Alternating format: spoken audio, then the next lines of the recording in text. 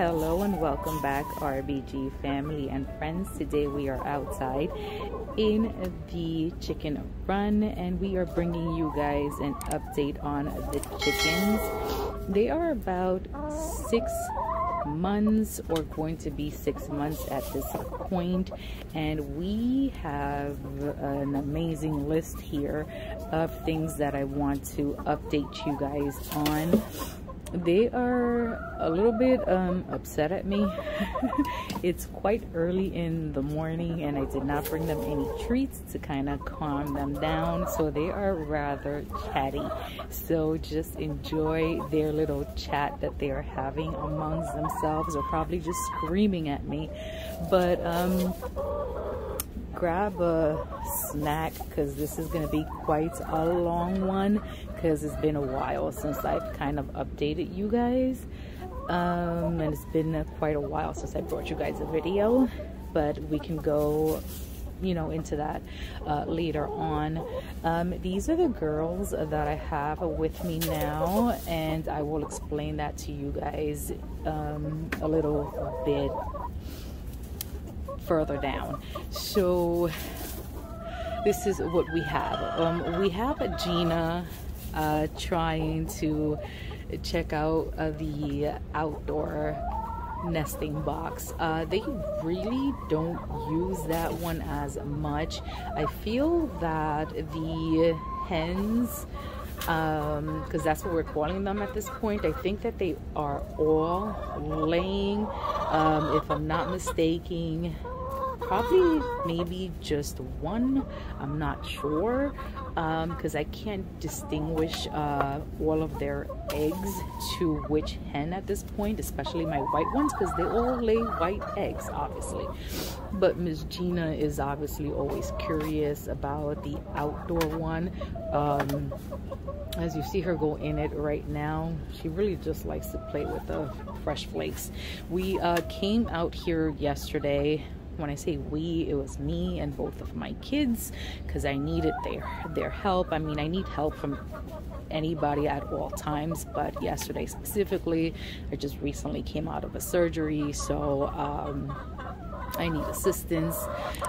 So we just put down fresh flakes yesterday, because this here was really muddy and gross.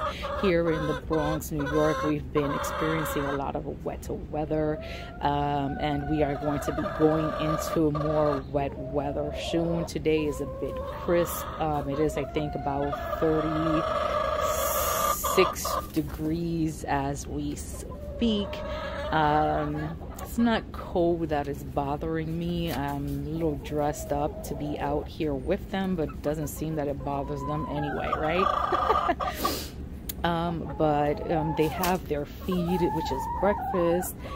We did change out their little dust bath here, which is just a mixture of, I hope you guys can hear me, which is a mixture of diatomaceous earth and some Saturday lime, just to keep all the dust mites and etc. that they can get on their coat. And as you can see, one of them is probably enjoying it. I don't know, sometimes they peck at it. I hope it's safe enough for them to whatever. But Jerry is my most chattiest girl. She does that at all times. I swear she's always laying an egg, but she's I don't know.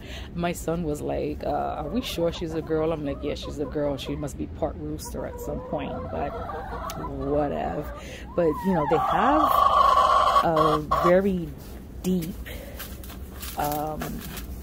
bedding here, which hopefully keeps their little chicken legs nice and warm. But they pick it up, they play with it, and they do everything with it as they do with their food. I swear they destroy half of their food and know what they eat, but it is what it is. The water situation is still the same.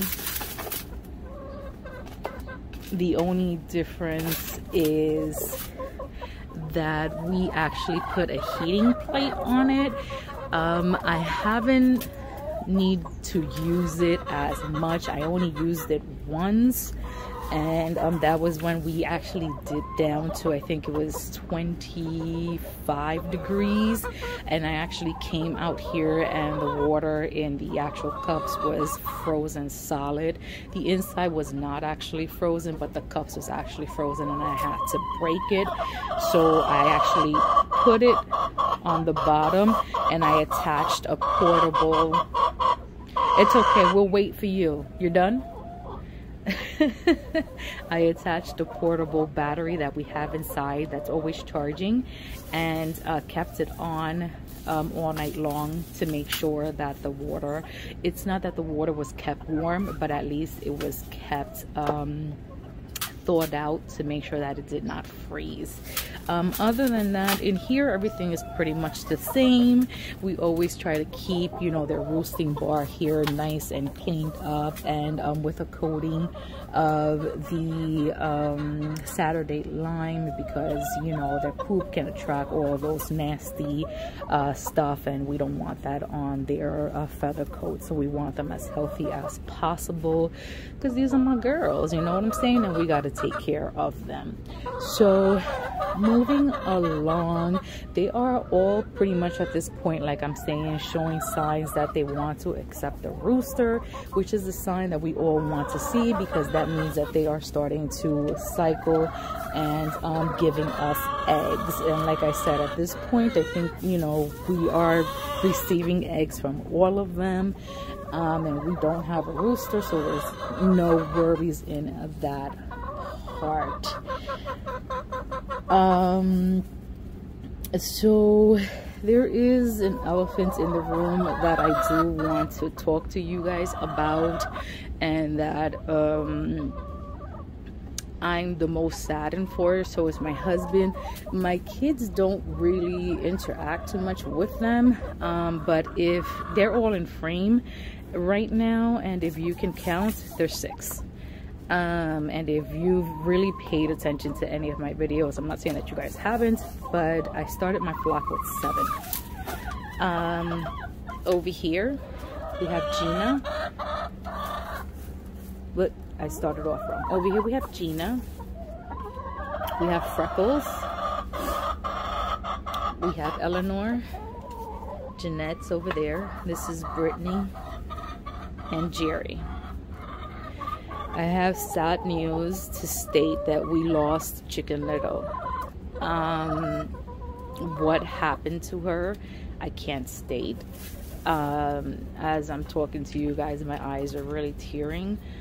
My girl here, Freckles, I don't know if she's, what is it that you call it in chicken world, the leader of the flock, I guess. I really don't know. I really haven't, it's not that I don't sit out here with them and like try to figure out who's, you know, establishing pecking order or not.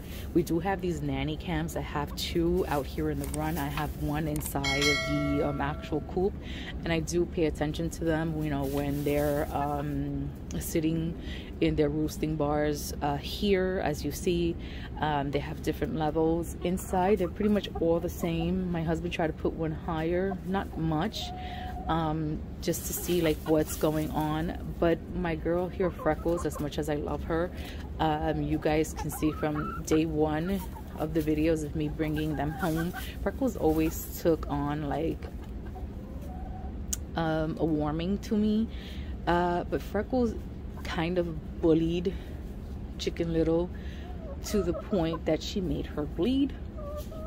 One day that I came out here was the day that the water was frozen. So I'm kind of attributing it to that. Owner's error, I guess. I didn't catch it on time. I don't know what it is.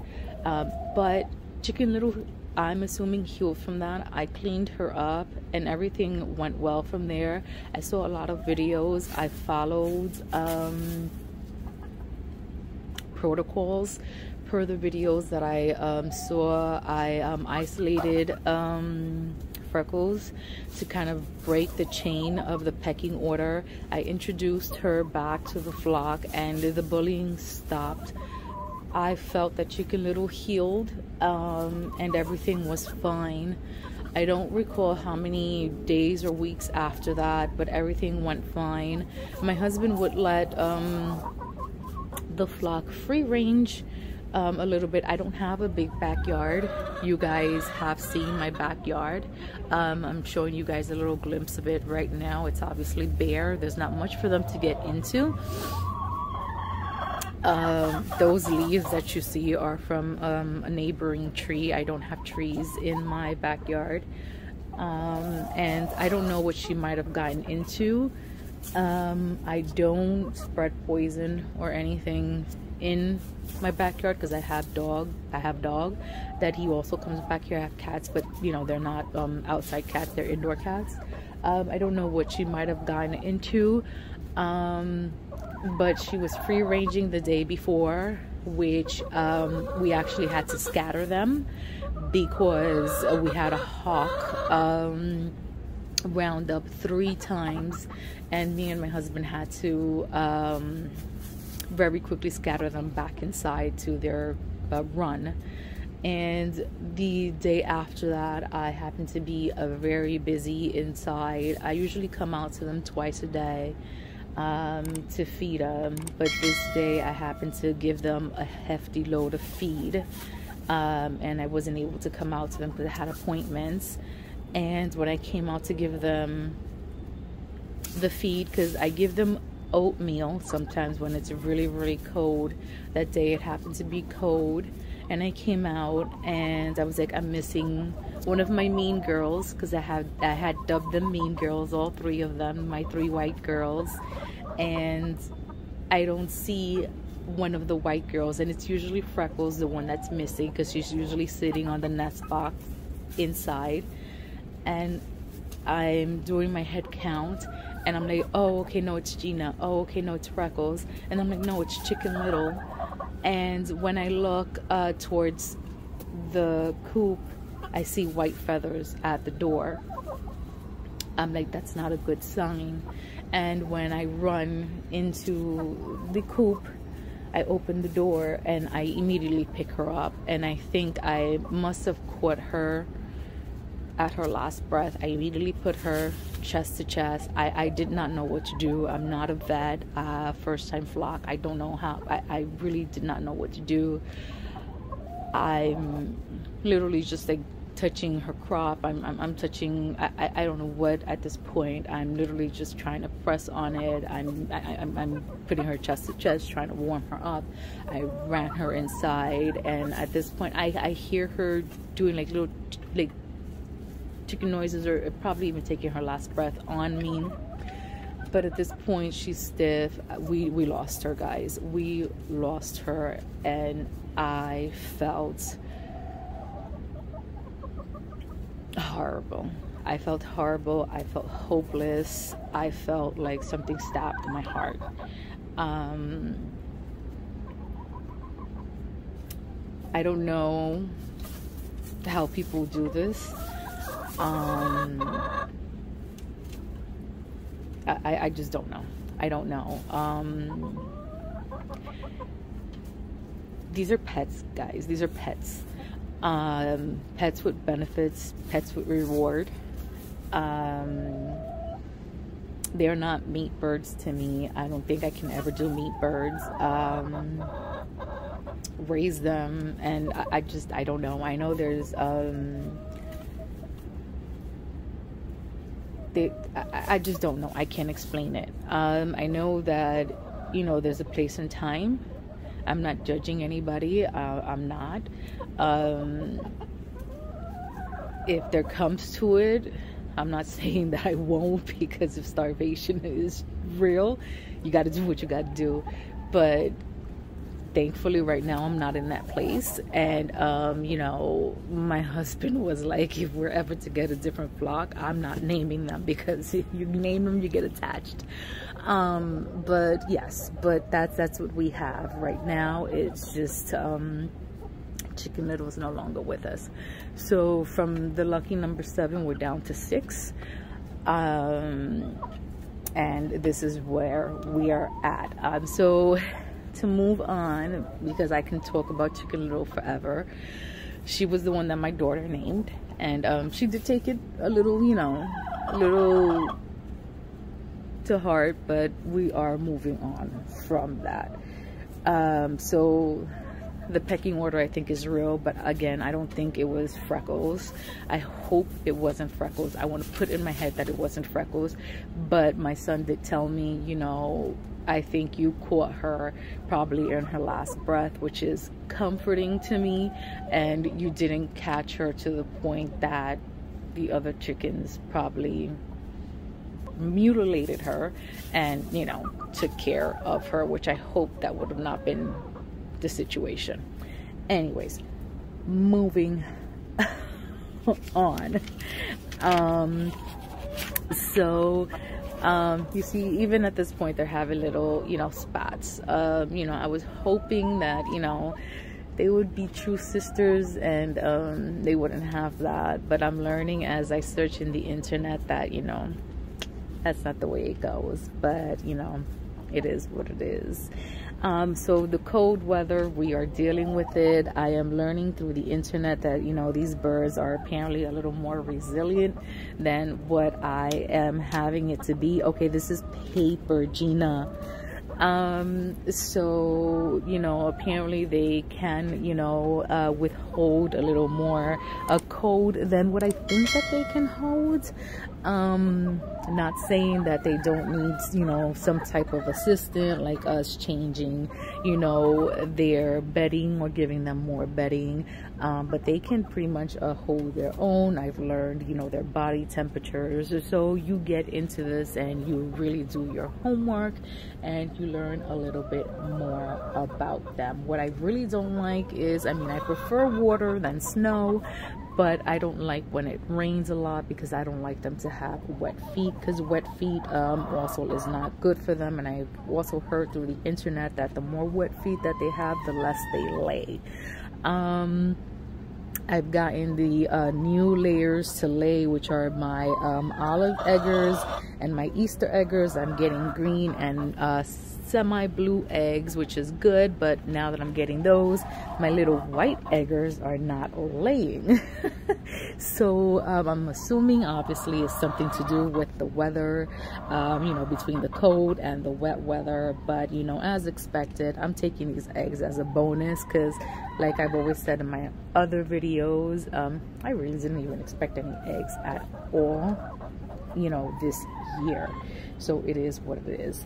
Once it comes to the coop, the internal coop, we are trying to see if we can implement the deep litter method, and I'll take you guys in there in a few. Even though we tried to clean it yesterday, they've made a mess of it because they're chickens.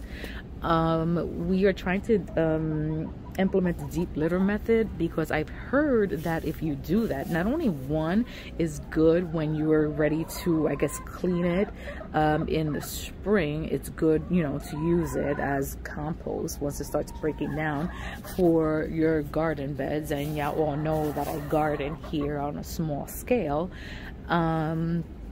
It's good for a heating element for them. And as I've always told you guys, I don't heat my coop in any way. Even though I do have one of those heat plates, I don't have any source of heating it for them besides that rechargeable battery pack. And I would obviously use that for the water, you know, versus that heat plate, but I don't think that they need it. So I'm using the more practical way, which is the deep litter method. That will produce some heat for them, and plus the heat that they use from themselves, which is their feathers and their internal body heat. They look so cute up there, they're little statues.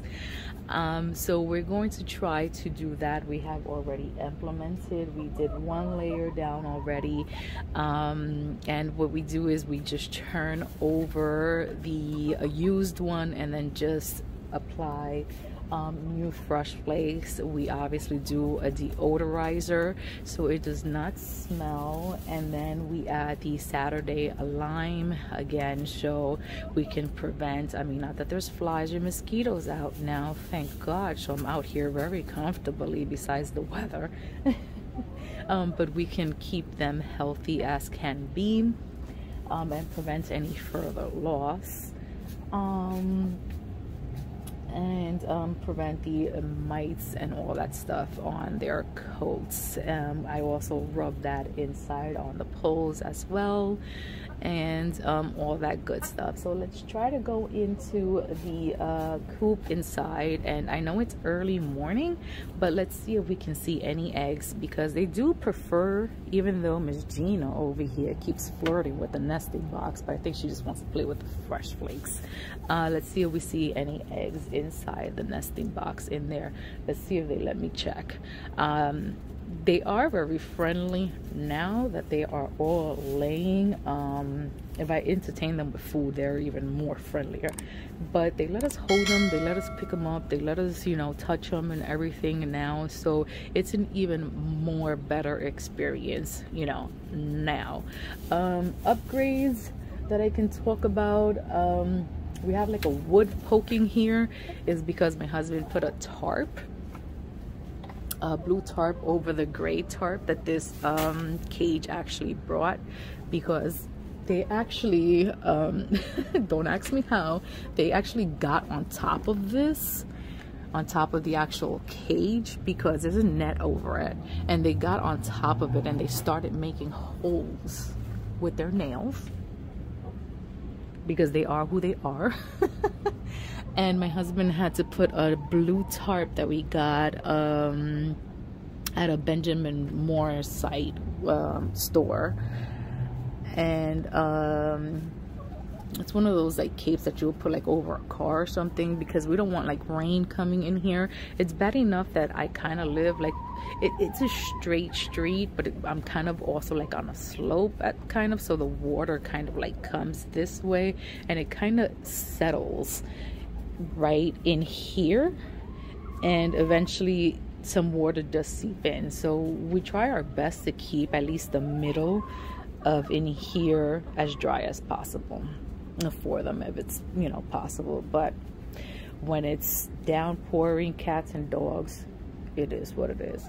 So let's go inside the coop and I'll show you what's going on in there. So as you can see, we are on the other side. This is where they come out through. So we actually fought Bullet. I thought we were never gonna do this, but it made more sense. We went and got one of these automatic doors. Not too expensive, but it made sense. It goes up and down. It's supposedly, you know, it works with the sun, but obviously we're kind of blocking it here with this cape, like I told you guys. My husband has some sticks there so the water kind of doesn't sit and it runs and the snow, but you know, to be honest with you guys, kind of sits sometimes, and that's so we can keep this area right here for them dry, so when they're walking in and out and they don't get wet. But this automatic door, it is amazing. It works on our batteries, and we have it set so when the sun rises and the sun sets, but it's on a timer, so it's on, it goes open at 6:30 and it closes at 6:30. The sun here currently is setting at 4:10, 4:15, but you know, we have some of the girls here that those two right there, Miss Jerry and Miss Brittany, that likes to come in and out, so I don't like to kind of, what's the word, give them like a set time and be like, oh, 4:30, you know, shut off. I like to give them extra time and leave it like particularly open an extra hour or two, just to give them enough time to come in, come out, come in, come out, you know, set their little brains, because it scares me to just think that that might shut, like, you know, on their body, even though it says it has like a, you know, a, like, what is it, like a defense or whatever, if it senses them. I try that. It's hard, you know, like the shut off, it feels kind of hard, and their body is soft. So I don't know, man, I don't know who designs these things, but it is what it is. Not a bad review on the door, I'm just stating. So anywho's, let's go in now. Like I said, be sensible. We cleaned this yesterday, we brushed it out, but they've already slept in here, and it just might be a little funky. So like I said, when I cook is a working kitchen, this here is a livable space. So it is what it is. All right, girls, come on. See, they already messed it up. They tore it up. But here we go. It's like usual. They have the little bars here.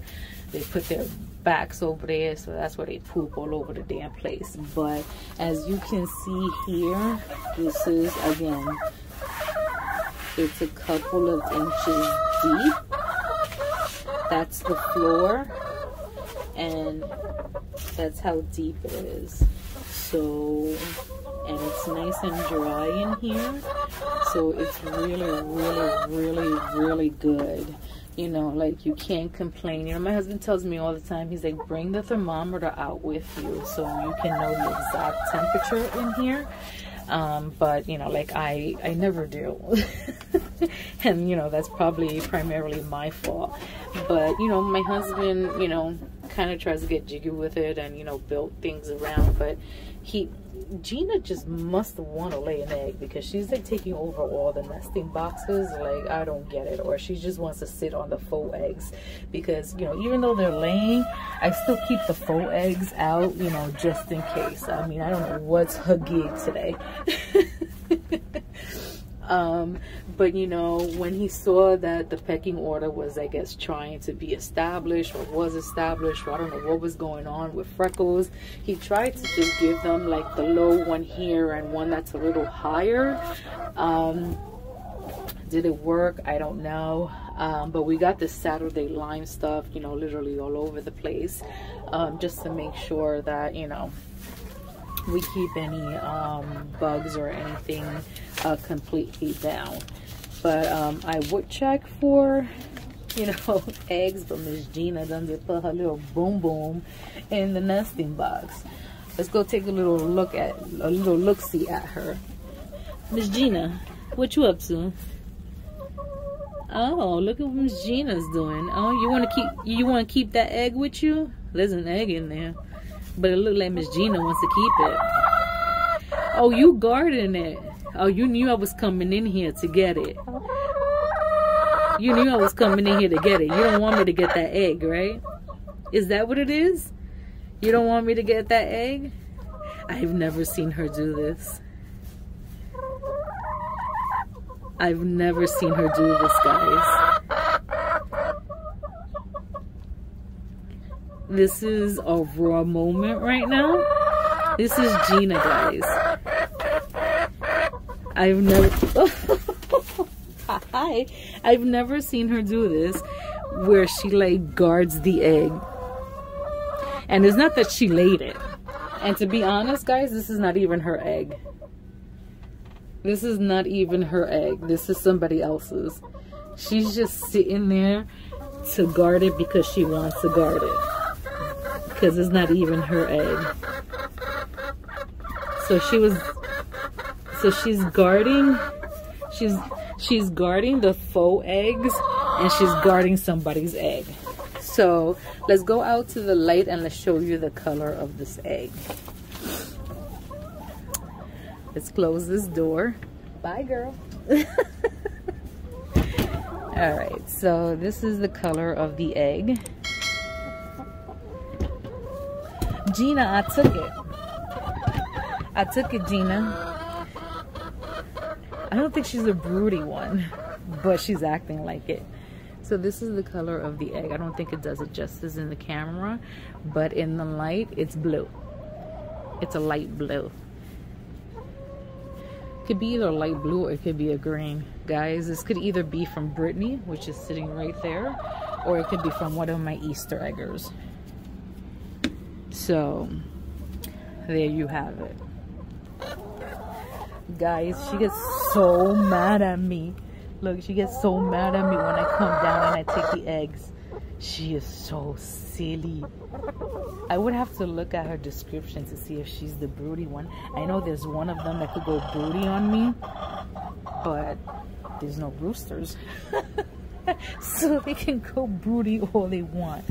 I made sure I try to get all hens that didn't go broody on me because I didn't want to deal with that. But I know there is one that could go broody, but I forgot which one it is. So I would have to go Ideal Poultry, which is where I purchased all of these girls, and see which one that is. Because right now I think that might be a sign of being, you know, or she just wants to vicar at me, because every time I go get the eggs, she is vicaring at me. I don't know why. Alright guys, so that's pretty much the update that I have for you guys from the girls at 6 months old. I would say 6 months old. Like I've already stated, so far so good. Besides that unfortunate situation with Chicken Little, forever be missed. I would never stop talking about her. I have wonderful memories of her. I have wonderful pictures, especially that one that I dubbed them the Mean Girls. That will forever be on my Instagram. You guys are welcome to check that out. Will I ever get another one like her?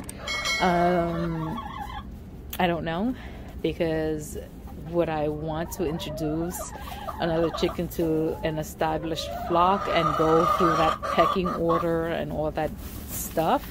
I don't know. Thank you, Freckles. I don't know. I don't know. That was too much to handle. But